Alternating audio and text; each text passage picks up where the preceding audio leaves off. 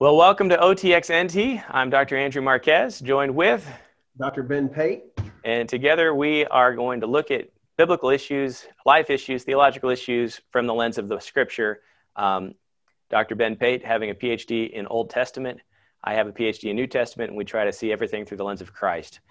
Today we're going to be looking at a sensitive topic for many, but I think it's an important topic and one that the Bible does have something to say about. And so we're going to look at the issue of abortion today, which I know can really be an incendiary topic, but we're going to try to do so in a way that is in love, but also grounded in Scripture. And because we have a pretty tough task before us, I think we need to open in prayer. Yep. And so I'm just going to pray a prayer of God's wisdom and then move into the Lord's Prayer. So please join me. Heavenly Father, we thank you so much that you love us, that you've given life to this earth, that you've created each and every one of us in your image. And we ask that right now you give Ben and I some wisdom, careful communication, that we would say things that are in line with your Scripture, and we would not deviate from it. I pray for those that are listening to this discussion that they would be open to hearing your word, and that we would have a strong sense of your will, Lord, for life. Our Father, who art in heaven, hallowed be thy name. Thy kingdom come, thy will be done on earth as it is in heaven. Give us this day our daily bread, and forgive us our trespasses as we forgive those who trespass against us. And lead us not into temptation, but deliver us from evil. For thine is the kingdom and the power and the glory, forever and ever. Amen. Amen. All right. Well, so abortion. I mean, Ben, some people would say that we don't even have a right to talk about this because we're just a couple of guys, and maybe we should just stay out of the issue. Well, what do you think? Obviously, you and I discussing this, we have to. So here's part of what I think sprung why we think we need to do this. There are a lot of topics that I think we as Christians and Americans just don't think through theologically. I think there's a lot of topics that we think about, that we discuss, but we don't really give ask the question, what is God's perspective on it? And so you'll see people even within the church where there is real ambiguity on what is a biblical perspective on something. And I think so over the next couple of weeks, because I think this conversation of abortion also opens up some more conversations you and I are going to have on what is a biblical perspective of family planning, birth control, things like that, that no one ever really just talks about. We just say, okay, this is what it should be. We live at a time where actually the hard part is many of the answers that we have are really through a lens of politics too. Right. I only talk about this because, because this is what's in the political discussion right now, as opposed to saying, what does God say about this? We say, well, this is my right as an American or anything. And so we're not asking the question though, but let's go back to what does the Scriptures teach for us as a Christian? We're not talking about legislating this, but we're talking about what should a Christian affirm and what should we stand for when it comes to that. Right. And I think, for those that are saying, well, okay, there's an increasing viewpoint of unless you are in this particular group, you can't speak to these issues. And of course, as pastors, we are called to speak to the issues of the day, to issues of liberty, of morality, of ethics, because we're caring for the flock, not just guys in the flock, not just girls, but the whole flock. And so these issues are incumbent upon us to talk about, and the Bible talks about it. And so I always say, don't get upset at me, I'm the messenger. But I am called, so help me, Paul says, if I do not preach the gospel. And the gospel is related to eternal life. And, life is really the center point of what we're talking about today with the idea of abortion. So does the Bible say anything on abortion? And just one caveat before we go much further. If you're watching this and you have had an abortion or someone who's had an abortion, please don't shut this off. We're not doing anything designed to condemn anyone at this time. But what we're trying to do is really think through the Bible and look at what the Bible says. And, my hope is that as people look at the Bible, that we would be open to letting the Holy Spirit change our minds on some things. I think a lot of Christians don't know the Bible says some very specific things on the idea of life in the womb. So I think it might be helpful if we just start with the Old Testament.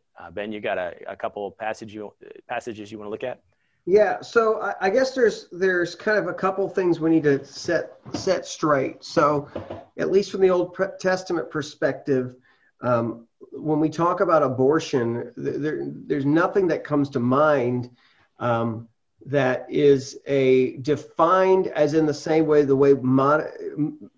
how we would in a modern context talk about abortion. There's no sort of concept like that, in that like you would go somewhere and get an abortion or first, second, third trimester kind of abortion. So I want to clarify that. One of the way that we kind of begin to build what a theology on abortion should be, I think, is just by looking at the way the Bible talks about babies and the way the Bible talks about a woman's body and a way the Bible talks about, just what's happening in there. And I think that's a big piece. So we need to look at that. We need to look at I guess what does the Bible say about what is happening in the womb? That's a big thing. And then I also think we need to see about maybe some things that might be related, and we can come back to that one. Another idea is something that's related to the reasons of why you would want an abortion. So I guess two things we need to look at, in my view, is let's look at what does the Bible say about what's happening in the womb. And then another conversation needs to be had is why do people seek abortions and what's behind that? Because even as you bring up, as we'll talk about, people that would make a provision for when abortion might be acceptable, we need to deal with, okay, so if somebody says it's acceptable, what are the acceptable reasons, or what's the context for why? And I think the Bible even speaks to that too. So I would just say that, obviously we have to deal with some references in the scriptures on what's going on in the womb. So if you want, I can just kind of throw open a couple things, or if, what I'll actually do, instead of having to do the screen share, let me just read a couple things out. Yeah. And we'll go from there. So one of the first ones I want to go to is obviously, let's look at something like Job 31, 15. And it just, you see things like this. Did not the one who made me in the womb also make them? Did not the same God form us both in the womb? So even though this is poetic, there is a concept that it is God who is the one forming in the womb, right? That we need to recognize that a biblical view talks about that God is actively the one putting together and forming the baby. That also being said is that just to be able to conceive is a biblical view. The idea that God has to be involved in that. So even throughout Genesis, and I've been teaching on this lately, is you see that it's God who shuts and closes the womb. And so the fact that even life is permitted in that womb is a blessing from God. God was the one behind it. Okay, some big ones that are maybe commonly used, Psalm 139. And here is what you would see if you want to look over at like 15 through 15.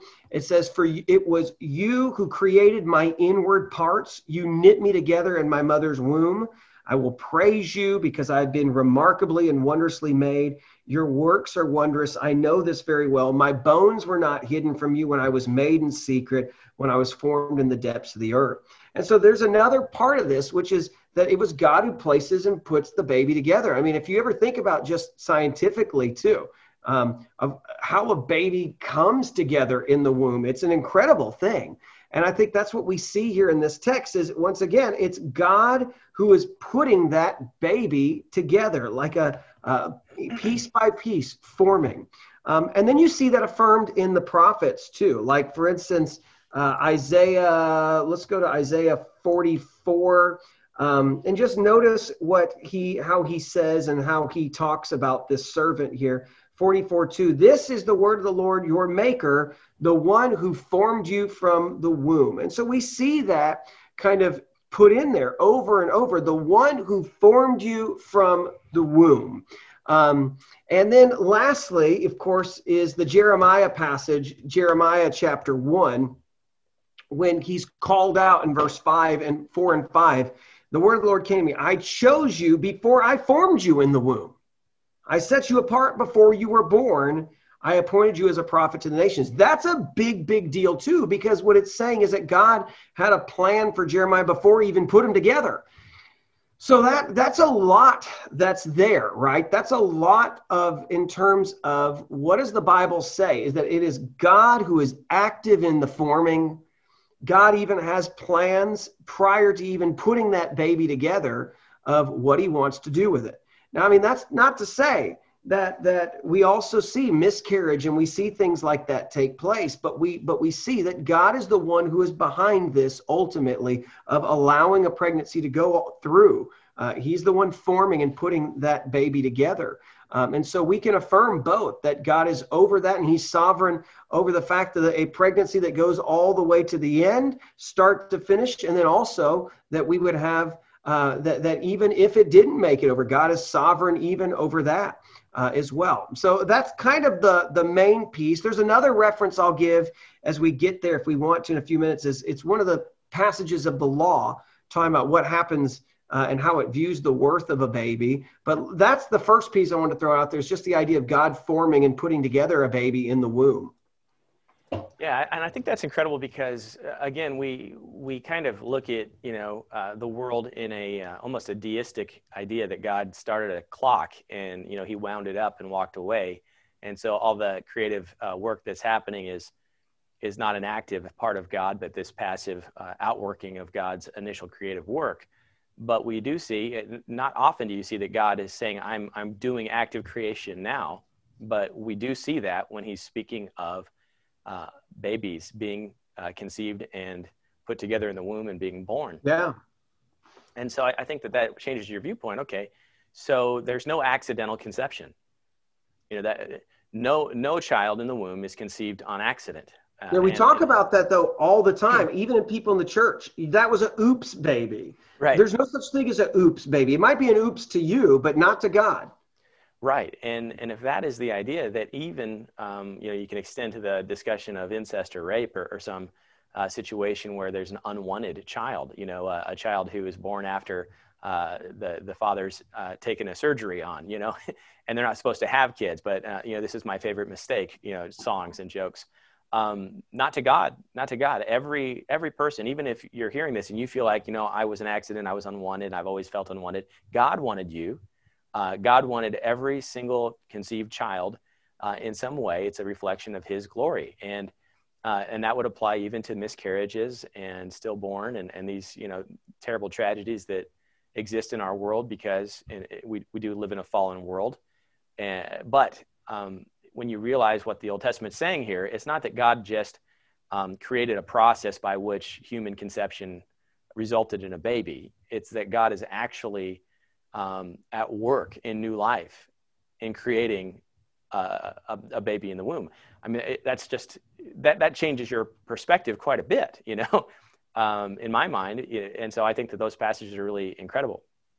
I did want to look at the New Testament because there's not a whole lot of discussion here, but one passage that I think is overlooked that I really like, if you remember, Mary was not supposed to have a baby, so Mary is a virgin and she's confronted by the angel, and the angel says, the Holy Spirit's going to come upon you and you will conceive. And she actually attests and agrees, her response. Let me just get it from Luke chapter 1. She says, may your word to me be fulfilled. She accepts the blessing that she will bear the Messiah. And then she makes a trip to visit her cousin. And her cousin Elizabeth is also having a child. They wanted a child and had some difficulty, but she's going to have a child. And she visits Elizabeth. And Luke 1:41 says, when Elizabeth heard Mary's greeting, the baby leaped in her womb, and Elizabeth was filled with the Holy Spirit. In a loud voice, she exclaimed, blessed are you among women, and blessed is the child you will bear. But why am I so favored that the mother of my Lord should come to me? As soon as the sound of your greeting reached my ears, the baby in my womb leaped for joy. This is not a clump of cells. This is not a lifeless body that so much later or whatever. I think we're about 3 months into the pregnancy here for Elizabeth, that the baby is recognizing the Messiah, Jesus, in another womb and leaping for joy. And so you might look at that and say, okay, well, that's a nice story. We don't believe any of that happened. But the Bible is relaying this as a true historical event that took place. And notice that these blessed women, the mother of John the Baptist, the greatest among men other than Christ himself, recognizes that John is so excited to essentially meet Jesus for the first time that he has an emotional and physical response to being in the presence of Mary and Jesus. That's in the Bible. And if Mary and Elizabeth are right in their understanding, what they're realizing is that these are people, that these are living beings, that the physical living child, John the Baptist, in her womb has joy over the recognition that the physical incarnate person, Jesus, is in the womb of his mother. And I mean, for me, that really just blows any argument out of the water that would say that there's no life here. And if you're looking at a time frame, again, John's very early, probably the 3rd month or the 4th month. And Mary, to our knowledge, just was told that she will conceive. And so Jesus is likely in the very first trimester here, and yet he's being recognized by John. So there's not a lot there in terms of length, but I think there's a lot there in terms of content, that the early church viewed these children in the womb as children nonetheless. And Andrew, I'll just say this. I think we need to pay attention as Christians, because I think every Christian should be a theologian, not in the sense that you go get a PhD, but we should be looking at how the Bible is written and what that's saying about the things that we believe, that we should all take note of how this passage is written. I think there's a very big reason. You have to ask, why is this passage even in the Bible? What difference? What's the significance? I think there's certain things that God has placed in there for us to take notice of, these very details, to tell us that that's something we should shelve away and say, this should help speak into my view on something like abortion too. Yeah, and just to clarify, 6th month pregnancy for Elizabeth, not the 3rd. The Bible actually says 6th month. So I want to clarify. But yes, it's there. It's there. And if you've had a baby, I mean, how much fun is it when they get old enough to kick and you can talk to your wife and you talk to the baby, you put your hand on your wife's stomach and the baby responds or kicks or starts doing their somersaults. And there's actually an interaction taking place within the womb. And so, these should influence our understanding of what is going on and what is the object of an abortion. It is often sold as a lifeless clump of cells or something that is less than human. But I think that if you spend any time thinking about it and you look at the biblical worldview, you realize that this is human life. Not human life potential, but human life. And so, yes. Yeah. No, I'm sorry. You keep going, man. I'll chime in a sec. Well, and so I think that'll lead to the Exodus passage as well. But if we're dealing with human life and we're dealing with innocent human life to some degree, as we would understand innocence, a child who's not yet committed sin, albeit born a son of Adam and inheriting some sense of that original sin, this is a precious child of God that we're talking about.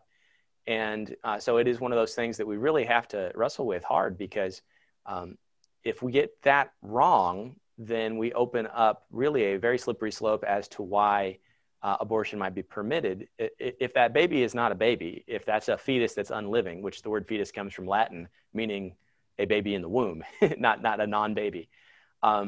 If that's a living person created in the image of God, created actively by God, then we've got to really look at that. Okay, what does the 10 Commandments have to say about this? What does the law have to say about this? How does God treat that? Yeah. So you want to... Yeah. So here's what's interesting. You brought up something, and I just thought about the context by which the passage that we're going to look at in Exodus shows. So if you go to Exodus 21, there is this little section in here about fights that would break out between individuals and what to do. So in 18, it talks about 2 people that are fighting, and one strikes with a stone. If he doesn't die, if he can later walk up, get out and walk later on, then the guy who struck him and broke him, essentially, he's not going to be punished. However, he's got to pay for the time that the guy was unable to work. He's got to pay for all that he, because of that fight and how bad he hurt him. And then it goes on in verse, you'll see in verse 22 in this, notice what happens here though. And even so in here in 22, it says, when men get in a fight and hit a pregnant woman so that her children are born prematurely, but there is no injury, then the one who hit her must be fined as the woman's husband demands from him. And he must be paid according to a judicial assessment. So the first idea is, okay, if there's a pregnant woman and she is somehow injured and she gives birth, then the guys, whoever hurt her, he's not going to be, he's going to have to be fined for what he did. And it's going to be what the husband's going to require. Then there qualifies that beginning in verse 23 through 25. Here's what's qualified in that same conversation. If there is an injury, then you must give, he goes, life for a life, eye for an eye, tooth for a tooth, hand for a hand, foot for a foot, burn for burn, bruise for bruise, wound for wound. So in that whole context of how a fight is to be with injury, right after that passage about a woman giving birth prematurely, first off, even the fact that she has to give birth prematurely and there's an issue, you're going to have to pay for that. Second off, then it goes, and I think it clarifies, if a life is lost, then a life is demanded for the loss of that life. And I think that, I believe that's including within that, even within the passage talking here about this baby, that if there's issues with the baby too, the baby falls underneath that same umbrella of what takes place, whether it would be adults fighting or not. If the baby is injured, then there's going to be injury or payment that's required. If life is lost, then life will be lost as a result of you taking that life. So you've looked a little bit of that too. You have anything else you want to say on that? Yeah, I mean, well, that's just, again, the Old Testament seems to indicate that something's going on. We have a life in the womb here. And again, that's the crucial point. And if that's a child, then we're looking at Jesus, who says, one who receives a child in my name, receives me. And that we have this attitude of embracing the little ones, let the little ones come to Christ, that there's this intensive active love that God has for these little ones, and that these babies in the womb qualify. And so it just, as you start thinking through these things, it's a big deal, right? It's a big deal to actively take that life. And the early church, I think, continued kind of the same view of the Old Testament on this, that we don't have any grounds for abortive practices in the Hebrew canon. It's absent, unless you know of something I don't. And Nope. so if that's the case, then we're not really, we would need to correct something in the New Testament if the Old Testament was wrong, but there's no need to correct anything in the Old Testament about how abortion should be accomplished, because the early church did not do abortions. And while the New Testament doesn't specify it, we do have some very early works that I wanted to go to. You may not have heard of these, depending on where you are at in your own tradition. But there's a couple of works that are after the end of the New Testament, but they're still in the first century. One is called Didache. It's the teaching of the apostles. It may or may not relate directly to the apostles, but it's a very early Christian document. And in the second chapter of Didache, it gives a list of commandments. You shall not murder. You shall not commit adultery. We go a little further. You shall not forswear yourself. You shall not make a false witness. And then we have this passage. You shall not murder a child by abortion, nor kill that which is begotten. And so we have a straight up statement saying you cannot kill a child in the womb, and you cannot kill a child out of the womb. And that is because infanticide and abortive practices were fairly commonplace in the Roman Empire and in the Greek Empire. They would have a baby that was born with a defect.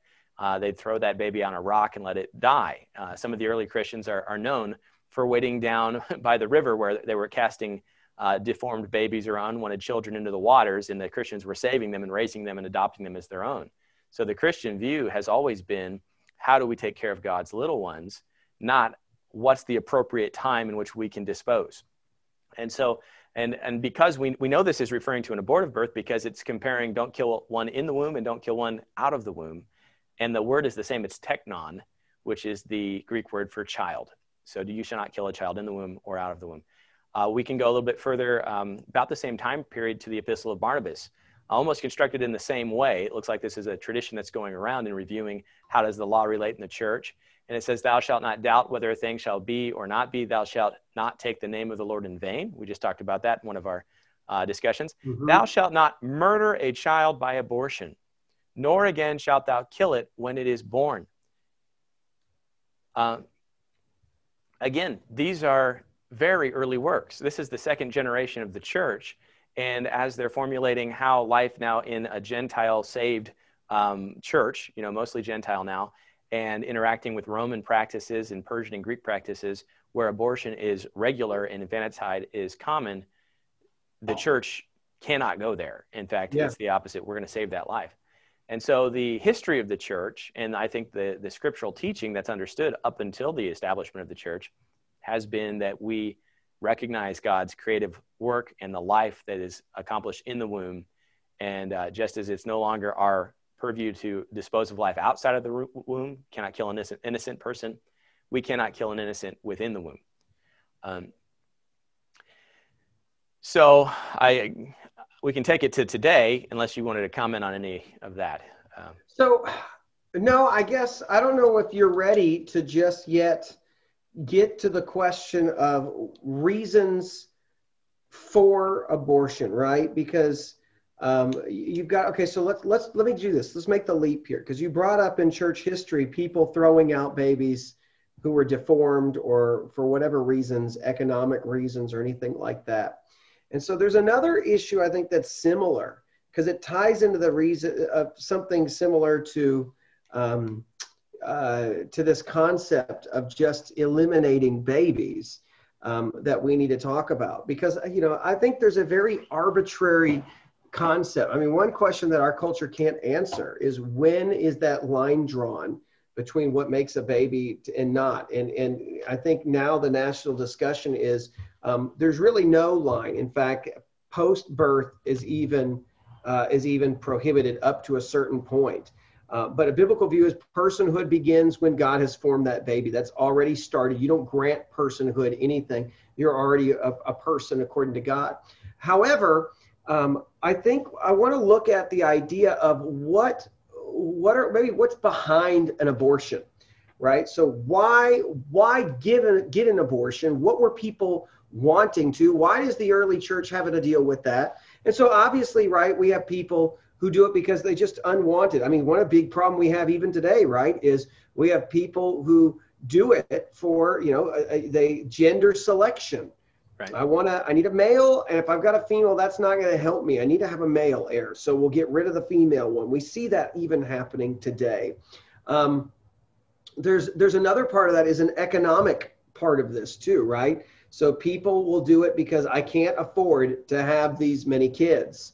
I can't afford to be able to feed all of this, and so I can't do this. I shouldn't.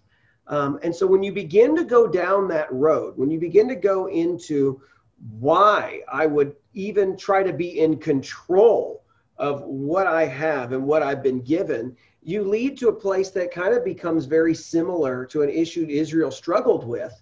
And what you don't see, as far as I know, and I haven't seen any research done on, abortions in, done in Israel. But one thing that we do see that was a constant issue and a luring in of the people was this idea and this phrase of something that pops up, and you begin to see it.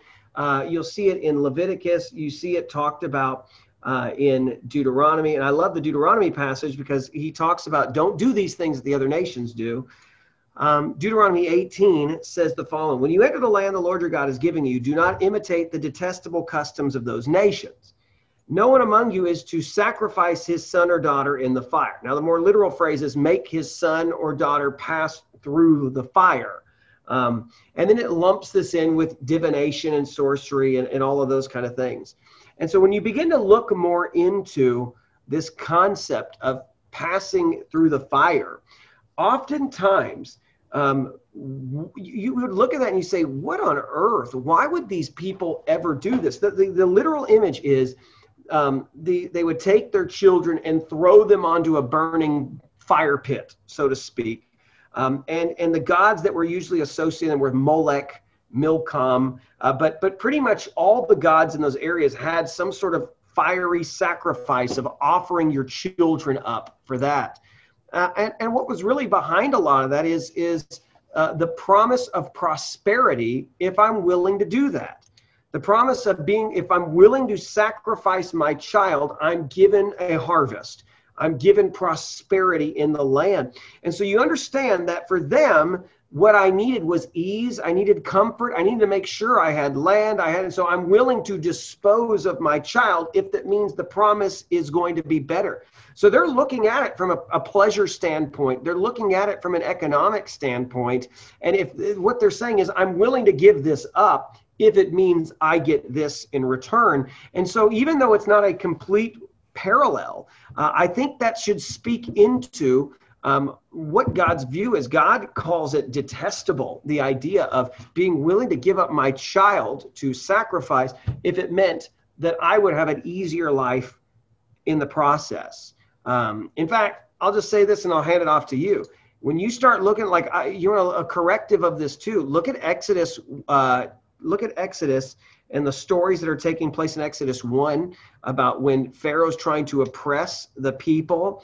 And notice what God's blessing is amidst the slavery and the oppression. He's giving them babies. We talk about today that we can't handle it at this stage of my life, or I'm not ready. God's handing out babies to people at some of the most stressful times. You talk about being enslaved to the Egyptians.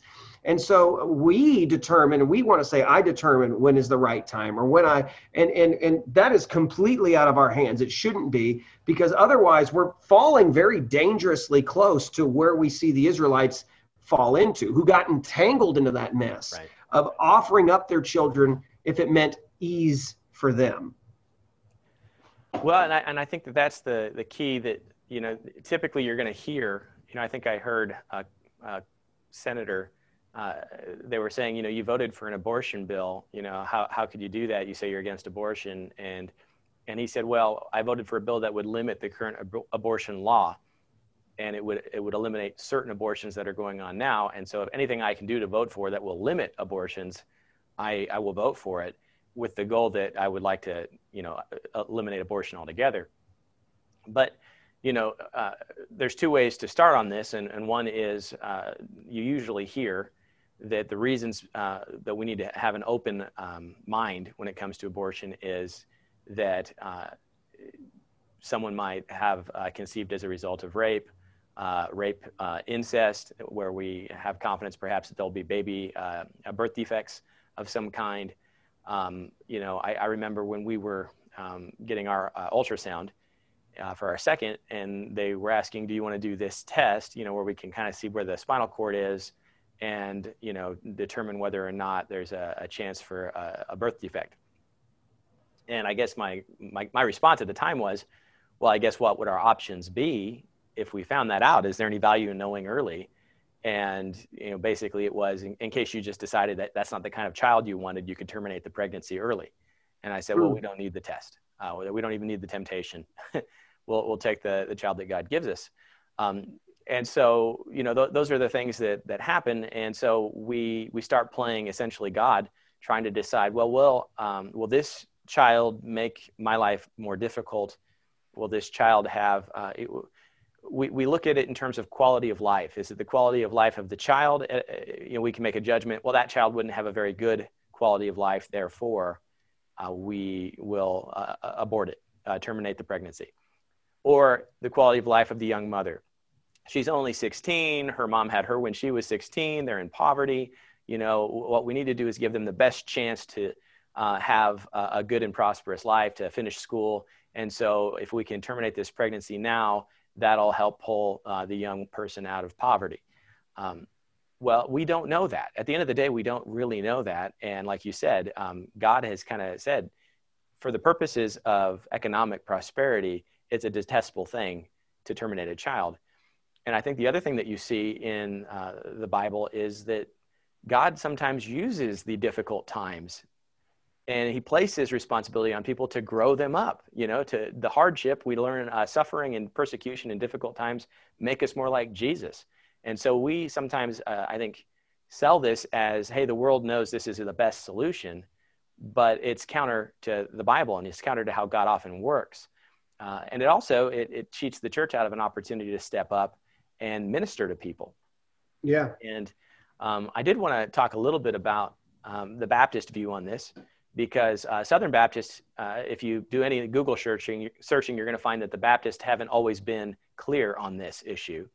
And that in the 60s, the Southern Baptist Convention was kind of open to the idea of abortion in the case of rape, incest in the life of the mother. There was a bit of a change in the Southern Baptist world in the 70s into the 80s. And I think the leadership was drifting a little more in line with the world's view on these things and population control. That's another reason. That's more of a macro reason. There's too many people anyway, right? We need to limit children. And that might be a better discussion on blessings and all that for a different video. But in 1974, the Baptists had adopted really their first solid resolution on abortion. This is a year after Roe.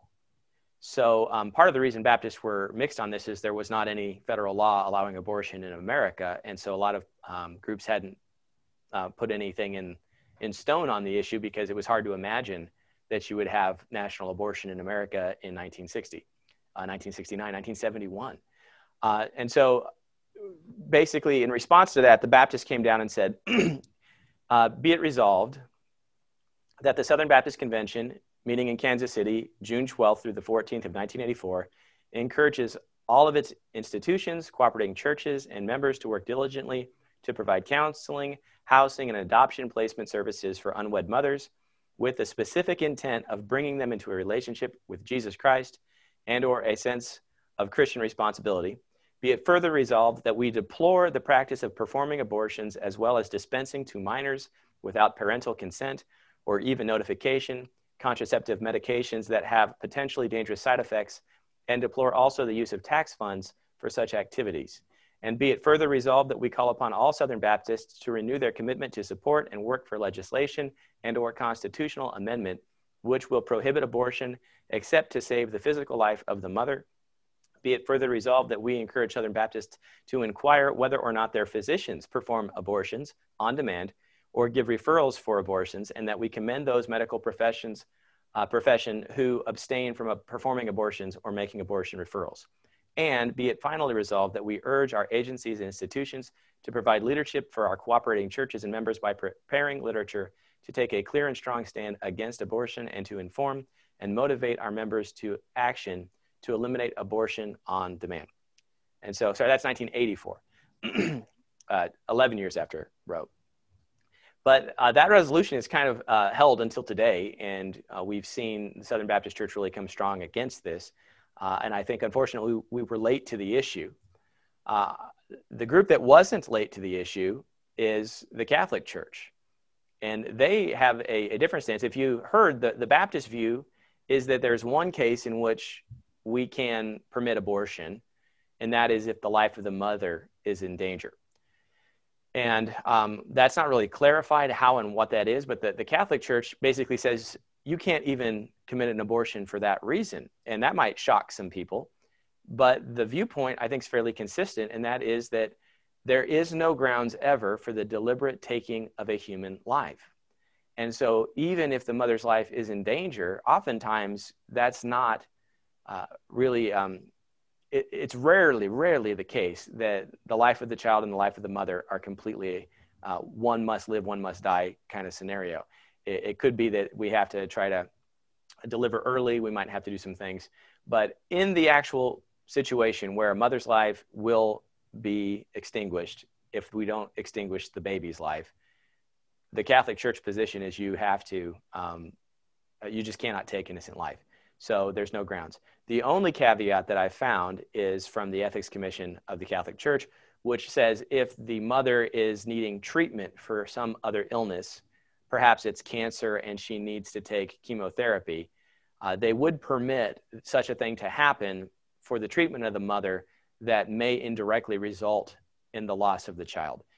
But it's not the same thing as saying we're going to actively terminate this pregnancy early because we see this as a threat to your life. So that's a pretty hard stance. I don't know that many, I don't know how many Catholics actually hold that, but that's the teaching of the church. I know the Baptists have created a caveat, but there's some danger in creating any caveat because the slippery slope works one way or another. If we'll let it for these reasons, then we see health as a reason.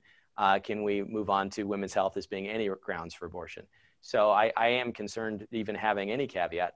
But the truth is, if abortions were limited to rape, incest in the life of the mother, we'd have millions of more American citizens today. I mean, I think 60 million children have been aborted, and a tiny percentage of that has been related to anything other than an unwanted pregnancy. Yeah. So, well, what do you think? I'll kick it back. You know, I mean, so as I sit here and I think about this stuff, I think that, you know, there's two pieces, right? There's obviously, I think the first piece that you and I really need to get straight is I think it's a call for Christians to know what the Bible teaches and build your position on what you believe based on the Bible. And so because this is political now, we're all over the place. Let's not even have the conversation about the way that it's framed today, because today it's a women's health issue no matter what. There's no limits at all. We can't tell people what to do with their bodies, kind of a thing. Bible can tell you what to do with your body, though. And that's something that we need to realize. Now, other people may not want to agree that, but as a Christian, if you believe that you fall under the word of God's authority, then the Bible can tell you what to do with your body. I can't tell you what to do, but God can. Yeah. And it's going to be through you submitting to his word and reading through what does he tell you to do, but you need to do that. But I do think there's another piece, though, too, is so not only when you have this conversation about call to Christians to just know their Bible and to live with those convictions, then we need to ask the question, so what do you do culturally? What do I do politically? What do I do as a citizen in this world? I think there's two parts to this. I think we should continue to push for life, even if it's not politically acceptable. You know, even if, I mean, the very fact that I would hold to be pro-life is almost a despised position. The fact that I hold that view, I don't care. That I'm holding what I believe is the biblical view, a conviction that it's not something I've decided because I've thought I'd like to just clamp down on women's health, right? I'm trying to say, what do I think the Bible is teaching and live in light of that? So there's that. We should fight for that. And regardless, and I will say this, there are a lot of people that are jaded who have said, we have voted for pro-life candidates to what do we have to show for it? We've got people who never do anything about it.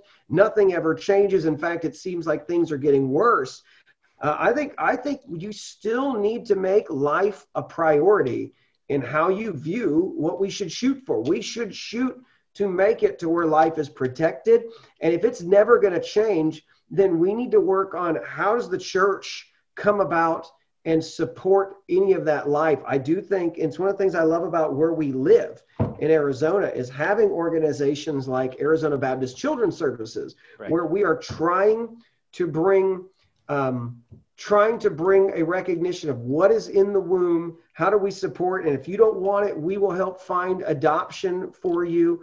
And so I think the church needs to step up. We don't need to be pointing the finger all the time, but we also need to be saying, well, then let us help you. Let's come alongside you and really do what the church used to do too, which is come alongside and say, okay, we'll adopt, we'll take it on, we'll find a way to help, because we're not here to just say, don't do anything bad. We're trying to say, don't go do it, and let's walk with you through the process. Right. And that's the thing. If, if you're listening to this and you're a Christian, pray about adoption, pray about trying to foster and do things to really show that the Christians mean business, that we not only are saying that we're against taking of life, but we're also in favor of doing what we can to support unwanted children today. And the early church has been doing that. And if you have had an abortion, I would say read the New Testament, that there are those that have committed any range of sins, including murder. And Paul says, some of you once were, but no longer, because you're in Christ, and there is forgiveness, and Christ will forgive you for the terrible sin if you but ask him and repent. And so don't despair. The reality is, if you've committed an abortion, I believe the Bible says that you have taken an innocent life, and it's a terrible, terrible thing. And you need to confess and repent and give it to Christ and accept his forgiveness. And if you're seeing this and you're considering an abortion, look at those Bible verses. We didn't make these up. God is creating a new life in you right now. And you need to embrace that, regardless of how it was conceived, how he or she was conceived, that little person. God is creating a person. And the Bible also says that children are a blessing from the Lord, that there's a blessing there that God wants you to embrace and nurture. And perhaps adoption is a good opportunity for you. Perhaps not. Maybe you need to raise that baby. But clearly the Bible says you need to have that baby and nurture and do the best you can. And so do you want to say anything else? Because I don't want people to see this and say that we're just condemning people, because that's not what we're trying to do. No, we're not trying to. I mean, you and I are going to, I think as we progress with these, there's always going to be something that we're going to point out that are going to have us, that people are going to have to, find out what their view is on it, and if they've messed up in these areas, come to a realization. I think that's just the nature of going through these discussions. Because you and I don't know, but I could tell you, I've come a long way in terms of my views too on things, and gone from kind of the cultural norm of, maybe early on, it's not, and I think that's one of the things that you and I are trying to do here is notice that we're not trying to offer anecdotes. We're not trying to tell you stories that will tug at your heart. I'm just trying to say, let's honestly evaluate this from a biblical perspective. And if there were other things in the text that would say, hey, here's a balancing out. You've seen, you and I do this. We go back and forth and try to say, what's the full range here? There is no other perspective besides these verses here. I just don't think you can get there. This is where it leads you, is this perspective on life here in the text. All right. Well, I don't have anything else to say. We can talk about, I think we need another part, God's view of children and the blessing, and that might tie into the verse on taking care of your own family and the importance of that as a man and a provider. And some people might use that as a case. We can get into that. It's really, it doesn't necessarily relate to the issue, because extinguishing life is not the solution to taking care of your family. So yeah, but I do think the conversation next has to be, what is a biblical view of family, and what's a biblical view of just having children? Because we live in a culture that does not value children anymore. And it's even in the church. And it's something that we need to discuss, because listen to the way that we talk about babies. Listen to the way we talk about children. And we use it. And I don't think we really understand the messages that we're communicating. And as a church, if we don't get that right. So I do think we need to talk about that. It needs to come up in the next couple of weeks. Probably our next video is just a biblical view of having babies, and what does the Bible say about them, and how should the church talk about them as well? So maybe the people who are having babies might be a little bit ticked off, or even people who are Christians who don't have babies might be a little ticked off, but that's fine. We're just trying to have a biblical conversation here. So, yeah. All right. Well, you want to close this in the blessing? Let's pray that blessing over those that are listening. Let's do it. All right. May the Lord bless you and protect you. May the Lord make his face shine on you and be gracious to you. May the Lord look with favor on you and give you peace. All right. God bless you guys. Thank you for watching. You can comment below, email one of us if you want to talk more about this stuff. Andrew, I think you closed it well, is that we're not trying to hammer anybody, but we want the Bible to be what sticks at the end. And you have that conversation with the Lord about your viewpoint on this and whether there's been this in your life to get it right with him. Amen. I agree. All right. Thank you. All right. It's been fun. Thanks, man.